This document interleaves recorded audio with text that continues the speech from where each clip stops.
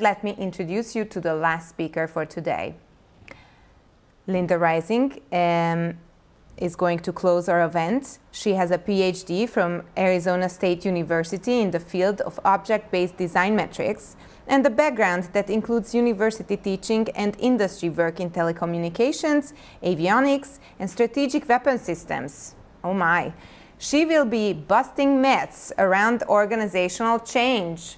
And with that, I yield to Linda. Thank you so much for that wonderful introduction. Let me check to make sure. Can you hear me? Can you see me? Good. Okay.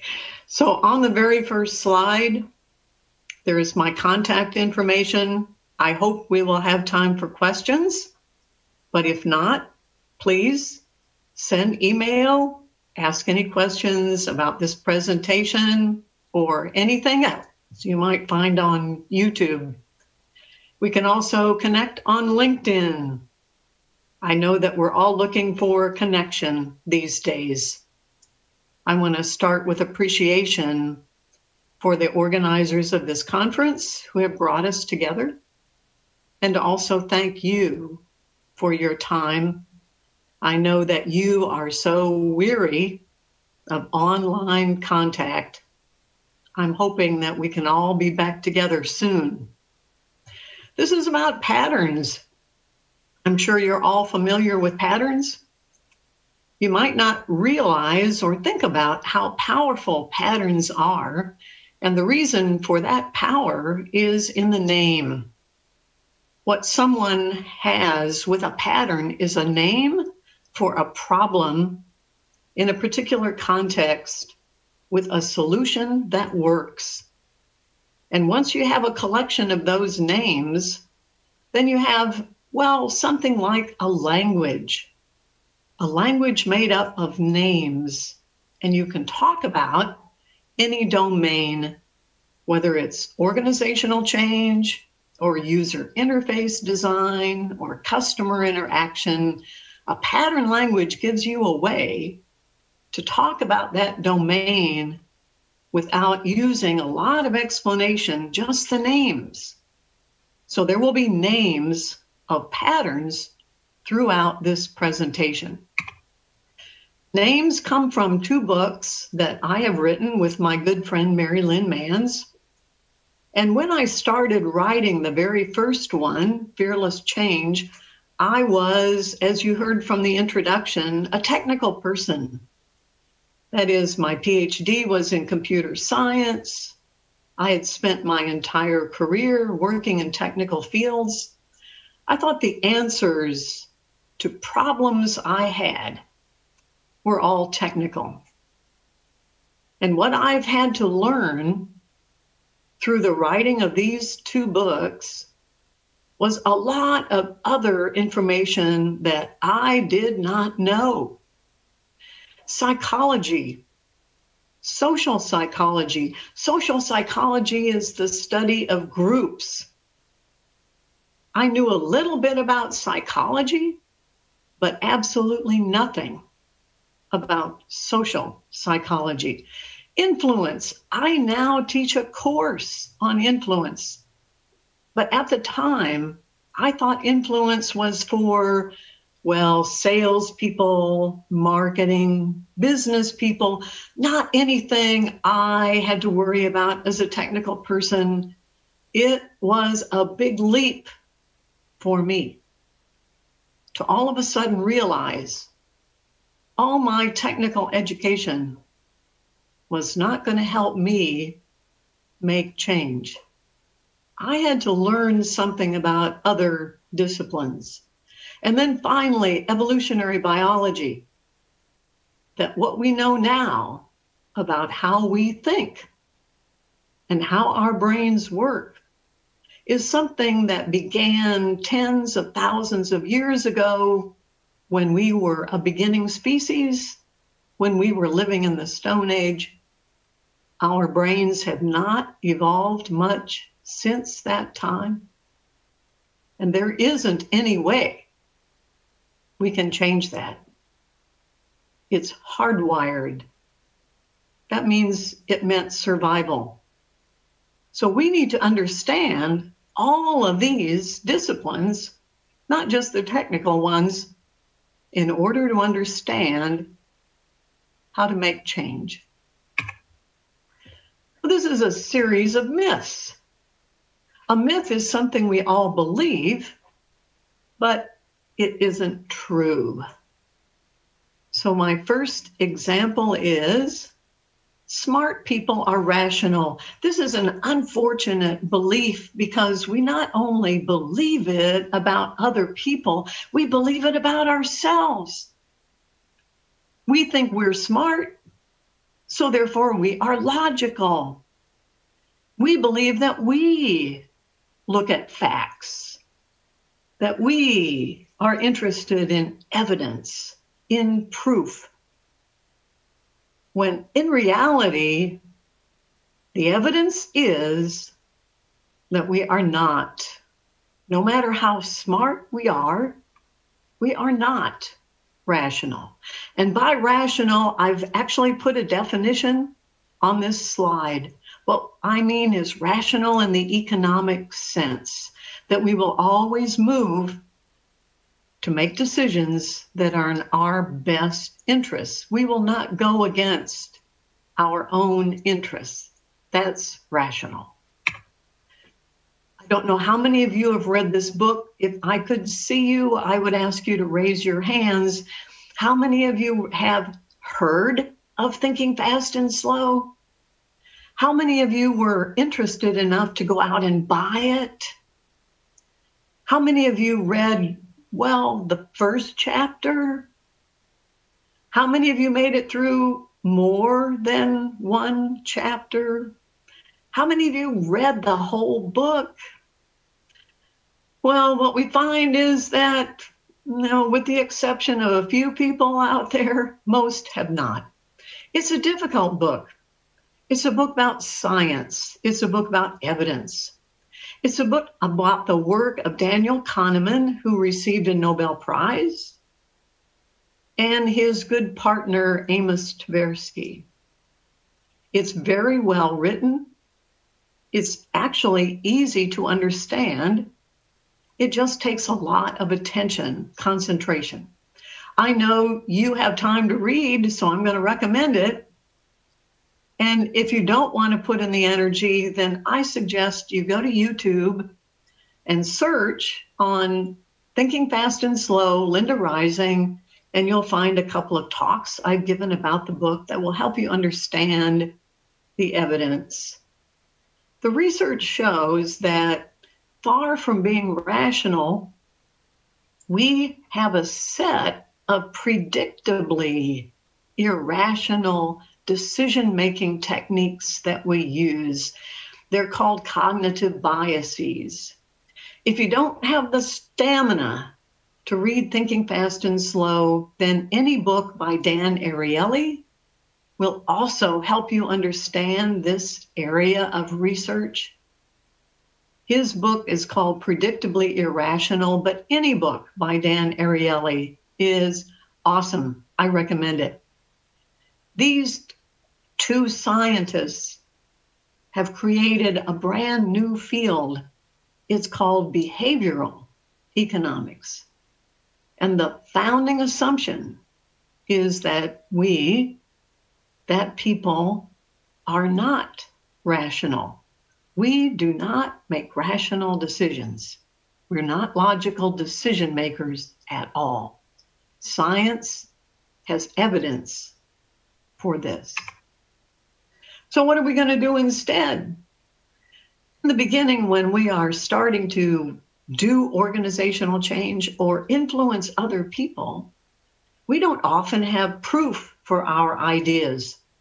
In fact, many times I'm talking to people who are doing agile development, and I will ask them, do you have any proof? Do you have any evidence? Have you looked at all the randomized, controlled, double-blind experiments that show that Agile or your idea are really, truly better than what you are doing now? Or is it the case that you just believe it You have faith in it. That's very different. And in fact, if you don't believe in it, if you don't have faith in it, you're not going to be successful in convincing other people. So it's not a bad thing to have belief. It's a requirement. Ultimately, you want proof, but in the beginning, you don't have it. The pattern is called evangelist. And it means, well, religion. You believe. You have no proof, but it's a requirement. Become an evangelist. If you're going to change other people, the very first person you have to convince is yourself. And then, since you have no proof, you must begin some small, very small experiments. Go through this little cycle over and over. Just do some small thing. Just do it. Try it out. And then stop and think about it. Take time for reflection and look at what worked in your little experiment. Build on the things that worked. Find out what worked for you. And then take the next very tiny baby step and repeat. And do this over and over and over. And in fact, it never ends. This is how you should move forward, not only in organizational change, this is how you learn. This is how you learn to walk. This is how you learn to talk. This is really how you have learned anything that stayed with you. If you play a musical instrument or a sport or learn a new programming language, it doesn't matter. Your brain goes through this little cycle. Try something. Is it working? Build on your success. Take the next baby step. Repeat over and over again. What we know is that facts are not convincing. It's good to have evidence, of course, but if you begin to talk about facts, then people who listen to you will immediately begin to analyze and attack. Find what's wrong with your logic. The way to convince people or the way to influence people is not to use facts, but to use stories. Tell a good story. And in fact, those scientists who have looked at how your brain works have discovered that when someone presents facts to you, you begin to push back or resist. Whereas when someone tells you a good story, you begin to move with them. Your brains actually sync up. You stay with the storyteller instead of resisting or attacking. And very different areas of the brain are involved. You're more open to hearing a good story. Facts, you tend to close down and resist. The pattern in fearless change is called emotional connection. You want people to feel what you feel. You want people to believe what you believe. Tell them a good story. We know that all organizations are what are called complex adaptive systems. And the only way you can change a complex adaptive system is by doing the steps probe, sense, and respond. Those are exactly the steps in the iteration cycle we just covered. Probe, try something. Sense, look at what happened. And then respond using very tiny baby steps. Of course, most of us want to make a big plan and we think it's going to happen by some end date. In reality, organizational change or change in you are a complex adaptive system as well. All change is something about learning and taking small steps. A lot of agile development is based on this premise. Small deliveries, taking small steps in an experiment, learning as you go. Myth number 2. It's the belief in goodness. Our ideas are so good. Surely, because they are so good, well, they must ultimately win. Isn't that how the world works? This is one of those cognitive biases I mentioned earlier. The belief in goodness. So I'm just going to ask you to take a minute. Can you think of a time in history? It doesn't matter what idea it is, technical idea, political idea, when the bad ideas won and triumphed over the good ideas. Yeah. Goodness, not enough. I know it doesn't seem like this is a pattern that has anything to do with goodness. It's one of my favorites from Fearless Change, the do food pattern. It says that we are hardwired to be more open and trusting when we share food. In the Stone Age, those were the only people we shared food with. In our small tribes or small groups, we shared food with people we knew. And even today, when we have too much food and we share food with a lot of different people, our brains respond to eating together. So if you use food when you're talking about your idea, when you're trying to influence people or convince them, they are going to be more open.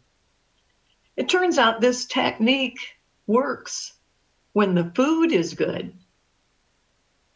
It doesn't matter whether the idea is good or not. Plenty of scientific evidence has shown that. You can use this technique for bad ideas, and it will work. Now, what you do have to be careful about is the food good? Is the food something that people really care about? That's what's important, not the goodness of the idea. That has no impact at all. Scientific experiments have shown that we don't care about the goodness of the idea. But do we care about the food, the goodness of the food? Oh, yes. Oh, yes. I gave this talk once in England, and Morton Elvang came up and he said, "You are talking about something we do in our office. It's called Maria's Rule. Maria bakes wonderful cakes." I asked him to send me a picture of one of them. Maria's Rule says there are very few problems that cake cannot solve. Do food. It's very influential and has nothing to do with the quality of the idea. Myth number 3. Oh, we all believe this. If I had enough power, I could make people change. If I were the president or the CEO, if I were in charge, it would be so easy. Because I have power, I can make people do what I want. Well, in a way, that's true. If you threaten people, if you say, "I will fire you unless you adopt this new practice," that's very effective. If you say, "I will kill you if you don't adopt this practice," yes, that's effective. The problem with it is that what you get is something called, in English, compliance. People will do it. They will appear to do it. But underneath that superficial appearance, they continue to do exactly what they have always done. And if you don't watch, if you don't monitor, if you don't pay attention, then they will slowly go back to what they were doing before you threatened them. Compliance is not change. What you want is, in English, we say commitment. That I am going to do it because I also believe. I also have faith. I also think this is a better way. And then my heart will follow. My behavior will change. That's what you want. You don't want compliance. It's short-lived, very ineffective, and it takes overhead. And over time, the overhead only increases. You have to have someone watch others to make sure they're really doing it. And then you have to have people watch the watchers. Pretty soon the overhead is greater than the cost of doing whatever it is in the first place. So power gets you nowhere. I don't know if you've read The 7 Habits. If you have, please read it again. If you haven't, put it on your list. Stephen Covey, the author, said, you can buy a person's hand, but you can't buy his heart. His heart is where his enthusiasm, his loyalty is. You can buy his back, but you can't buy his brain. That's where his creativity is, his ingenuity, his resourcefulness.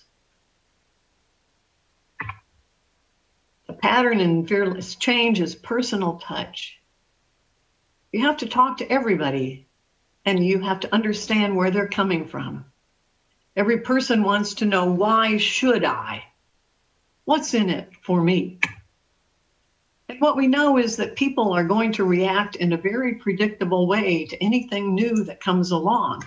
You've probably seen this adoption curve. The innovators, the early adopters, the early majority, the late majority, and the laggards. But what you might not know, or maybe no one told you, is that these tendencies are hardwired. Now, individuals might play different roles, but you're always going to get this spectrum. Looks like that. That's the adoption curve you've probably seen. Why would this be hardwired? Let's go back to the Stone Age when we were always hungry, sitting in a circle, and all of a sudden we notice a couple of our members are missing. I wonder where they are. And then someone sees them coming over the hill, and we notice, oh, look, they're carrying some fruit, some berries. What do they have? They're so excited. They say, we have found some new berries just over the hill. We've been eating these berries, and they are very good. You should try them. Would that be a good idea for all of us? Every single member of our tribe, would that be a good idea for all of us to just go over the hill and try those berries? These are new, something we've never seen before. Oh, they seem to be very good. Would that be wise? What has kept us alive is that we did not do that. Some of us, the early adopters, said, well, let me see what happens to these innovators. And maybe tomorrow, if they are still okay, then I might try those berries. The early majority are going to wait until they see a lot of other people eating the berries before they try them. The late majority will not try the berries unless they are starving. Starving to death is not a good way forward. So if there's absolutely nothing else to eat, well, they might try the berries. And of course, the laggards will never eat the berries, even if they are starving. Can you see how this led to survival of our species? Can you see how this is a good response to anything new? Even in organizations today, we tend to think that everyone should do the same thing. They should all be alike. They should adopt the new ideas and be enthusiastic when we have no proof. Remember, we have no proof. We are asking organizations to follow us and eat the berries, even though we don't know whether this is the right thing for our organization or not. We believe that it is. We have faith that it is, but we don't know.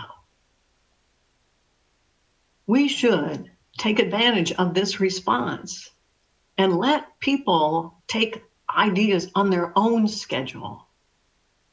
In fact, if you want your organization or your team to be successful building on people's responses, let the innovators go ahead. Let them find new things. Wonderful.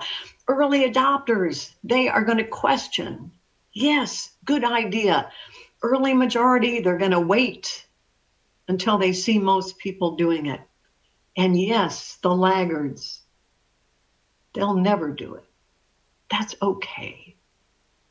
Each one of these groups has something to contribute, and we are never going to all be the same. The idea that we could be all the same is preposterous and dysfunctional. These are roles. Sometimes you're an innovator, sometimes you're a laggard. We know older people tend to be at the bottom, but not necessarily. Sometimes very young people are laggards. People can change. They can move up over time as they learn, as they see. They can move up that adoption scale. And certainly it would not be a good idea if everyone in your organization were an innovator. Think about it. Myth number 4. Oh, those negative people.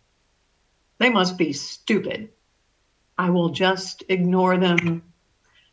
Pattern in Fearless Change says you can learn. You can learn from those laggards. You can learn from those resistors. You should treat them with respect and listen. Really listen.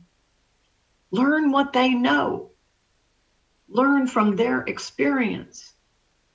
Sometimes listening with respect is a very powerful influencer. Sometimes when you listen with respect, you can overcome a lot of resistance. Sometimes that's all a resistor wants, just to have someone listen, to really listen with respect. We know that the way you treat people when you listen changes them. A very famous experiment had men talking to women. And when they said, "You're talking to a beautiful woman," it changed the way they communicated. It changed the way the women responded to them. We know that if you treat others with respect, they feel that. They know that. And that changes how they communicate with you. It's a feedback cycle. We pick up on these signals And in fact, now there's research that shows those signals can be measured. We know when someone is listening, really listening, and when they are not. Stephen Covey said, seek first to understand, then be understood. You can also take advantage of a resistor by saying, we need somebody who is a devil's advocate. You should always have this role. Every team, every discussion, every decision should have someone who asks hard questions. If everyone agrees, if no one questions, if no one looks at all sides, then your team, your organization is headed for the cliff. And no one will say, wait a minute, should we be running off this cliff? Hold it. Let's think about this. Myth number 5, you're smart. It's your idea. Why should you involve other people? You want to get credit for this. After all, you worked hard on it. Pattern in fearless change is ask for help. The most influential thing you can do for others is to say, I can't do this by myself. I need you to help me. Otherwise, the idea is all about you. And once you've done that, be sure to say thanks.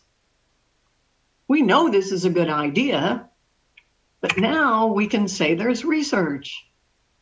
There's research that says thanking, appreciating is good. And here's how you do it. Make sure it's sincere. Make sure it's timely. Describe what happened and the impact. As an example, thanks for working late last night. You fixed that bug. Now we can do the customer demo on time. There's so many benefits. This is one of the most powerful patterns in the collection.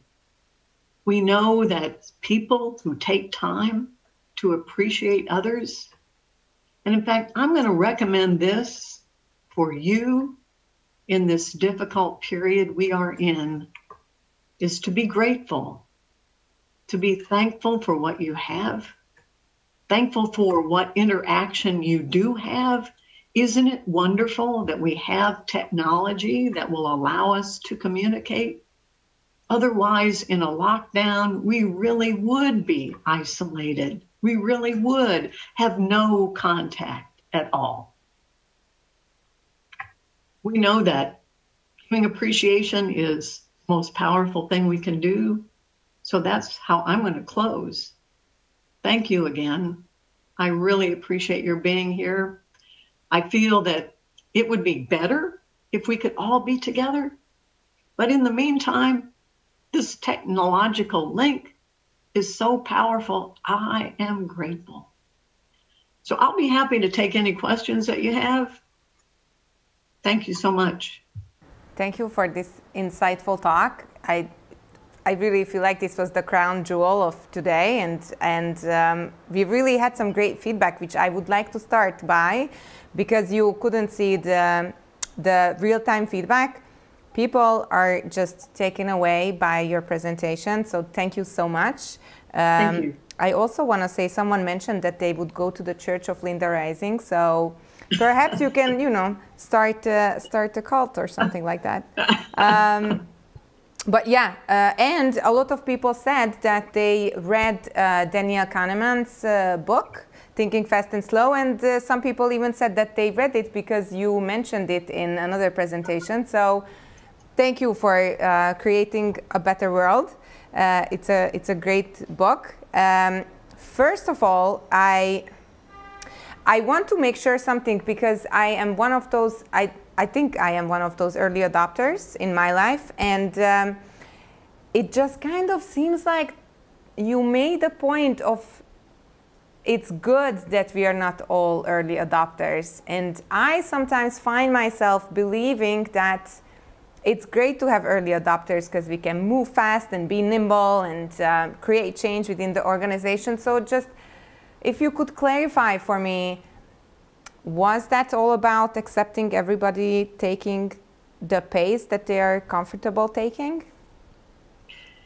So I'm going to ask you if you've ever been a laggard or late majority ever in your life?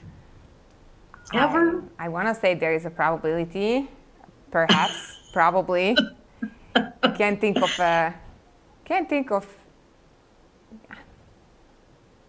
of one example right now, but probably. I mean. Okay, sure. And it depends on, I'm going to use the word comfort. How comfortable or how uncomfortable. And it doesn't have to be a technical thing or an organizational thing. Maybe it could be something like food.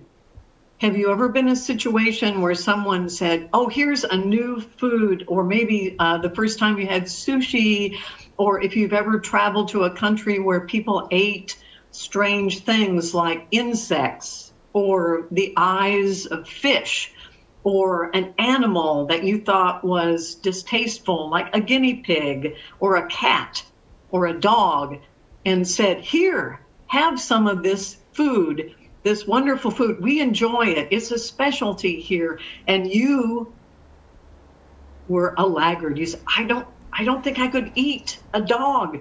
I don't think I could eat fish eyes. I don't think I could eat raw fish. Has that ever happened? I think I could eat anything. Especially once, if there is someone already, like I'm not gonna go pick out berries on my own in a forest, but if someone says, like we eat this, then sure. Okay. Yeah. So we all have these tendencies within ourselves, and it gets, I would say, more exacerbated as we get older. There are, the science shows there are windows when we are opening to listening to certain kinds of music, when we eat certain kinds of food, things we like, things we don't like, that we have certain reactions to those. And maybe you're so young that you've never encountered those. That's wonderful. And I don't want to encourage you to be a laggard because I think it's good to be open. It is good to be open. But we also want to be careful that if people are uncomfortable for some reason with a change that makes them feel uneasy, that we should listen to that. There's got to be some human reason for their resistance. And instead, what we tend to do in organizations is we denigrate or we make fun of or we don't listen to people who don't immediately jump on the bandwagon for the latest and greatest. And that means that we're not going to learn something that might be very valuable that would help us moving forward. If we all think in exactly the same way, we're much more likely to make mistakes and run after something without truly thinking about it. History is full of examples of people running after some new idea that led them to a very bad place. So what I'm hearing, I have two questions here from two separate attendees. One of them says, what would be your advice on the laggards who block improvement of the organization after you've tried all the possible experience to get them on board? I feel like there is another question that really connects to this. What tips would you give us to have more innovators and early adopters in the organizations? How could you help people transform in their roles? So the people that we work with all care about what they do. They all care about the organization. And in fact, in the early days of Agile, I heard an Agile thought leader say, if people won't get on board with pair programming, you should fire them. So I believe that if someone doesn't want to pair program, we should try to understand why it is that that person is so resistant to pair programming. And we might discover something about the way we're doing pair programming or the way we're implementing it in our organization. We would learn something about how to improve that so that this person would feel more comfortable with it. But if we find that this person is resisting just for the sake of resistance, and if this person really doesn't care, then that means you should question whether or not that person should stay as a part of the organization. It can happen that someone is not contributing, is not learning, does not care, and that means now we need to have a conversation that maybe this organization is not the best place for you. If you really don't care, if you really don't want to learn, if you really don't want to move forward, then maybe it's time for you to be happier somewhere else. Yes, of course, that can happen. But our immediate reaction is to say, oh, they must be bad people.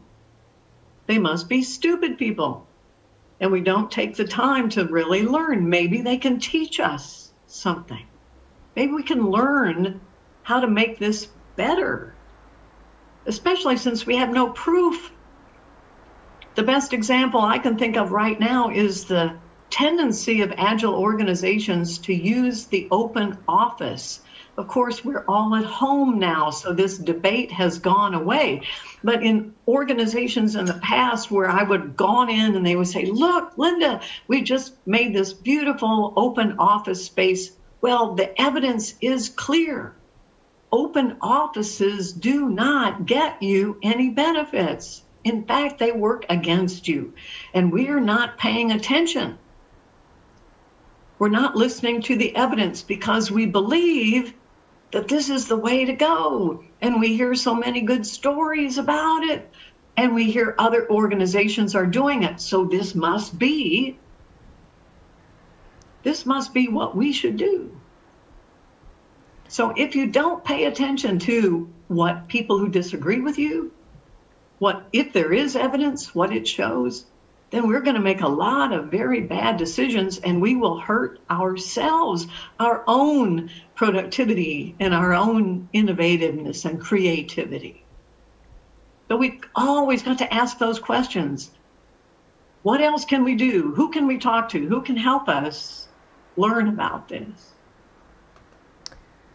Thank you. And with that said, we are shortly running out of time, but I know you are going to stay with us for a little bit. But I have one more question because the audience loves you so much, and I can totally side with them. And if you could just give us a story about when you were the evangelist within an organization and how that worked out for you, that would be just like great. So I wrote a book about that. It's called The Patterns Handbook. And I didn't know at the time about the pattern evangelist. I just knew that I loved patterns. I had bought the book, Design Patterns, at a big conference called Uppsala. And I was so enthusiastic about those patterns. I came back and started talking to my team and I said, you know, I think maybe we could get together over lunch and I could cover 2 or 3 of these patterns over lunchtime and you could see whether you liked them or not, and maybe you could try the patterns as well. And as I look back on that, I realized I was an evangelist. I wasn't providing any food, but we were all eating together over lunch. I was always saying, you could just try it. I wasn't telling them this is the way. I was offering it as an experiment, which is a pattern. It's called trial run. I never made them feel bad that they didn't get to go to the conference, that they didn't know about it. I always said, what do you think? Do you think these are good ideas? I like them, but I don't know everything. I was asking for their opinion, listening to what they had to say, really being open to any criticism they had of the patterns, saying, you could be right about that. And that's how all the patterns started, was from that experience. And the book that I wrote about it is called The Patterns Handbook. And it's really the story of what I did by accident. I was just lucky that turned around an entire organization just by going to a conference and bringing back a very important book, the Gang of Four book, the Design Patterns book. It changed that organization. It changed my life. Wow, thank you so much. With that said, I want to show you what we have here for you. Just a little keepsake for the Stretch Conference, so you can remember us for the morning coffees. Thank you for joining us.